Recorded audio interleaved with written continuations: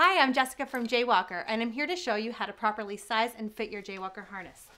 First thing you want to do is to look at the different components of your harness. The top strap is in gray.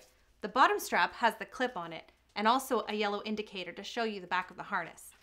The front has three main compartments, a detail buckle on either side, martingale features that will compress, and an adjustable strap in the center. So next you want to get a treat. Bring it to your dog's nose and let your dog willingly put his head through the harness. Once it's sitting on the shoulders here, what you want to do is to make sure that it's only about an inch or two below the collar line. To properly fit it on the dog, I'm going to start by adjusting the bottom strap.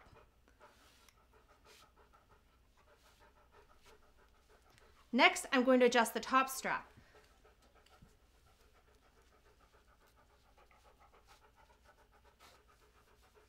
Then I'm going to reach around and clip it on the dog. You want to make sure that this is sitting nice and high. You want to avoid the trachea area, but also make sure that they can fully extend their legs. This will avoid any injuries to the shoulder. You want to make sure that you only can get 2 fingers in on either part.